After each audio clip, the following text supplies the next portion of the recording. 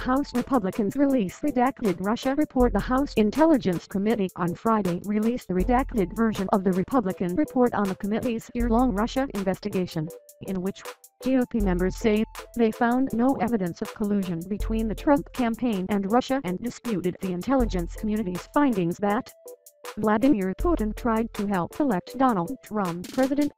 The committee released the report with redactions from the intelligence community, along with a redacted Democratic dissent disputing the Republican conclusions.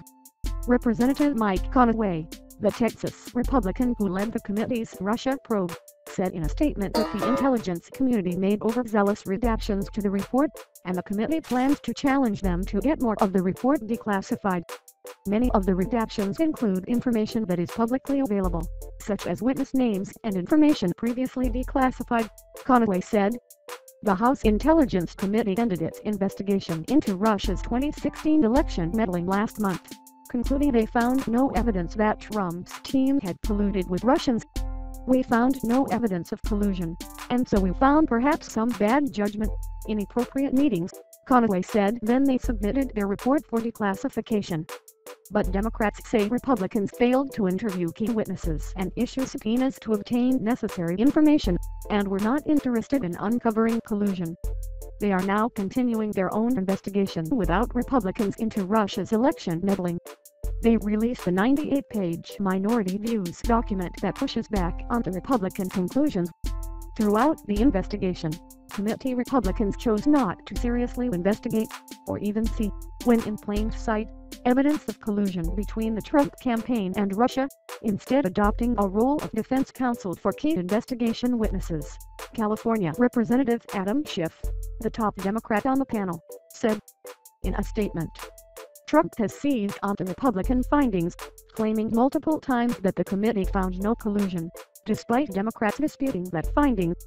He tweeted again on Friday that the Republican report found no evidence of collusion. Just out, House Intelligence Committee report released.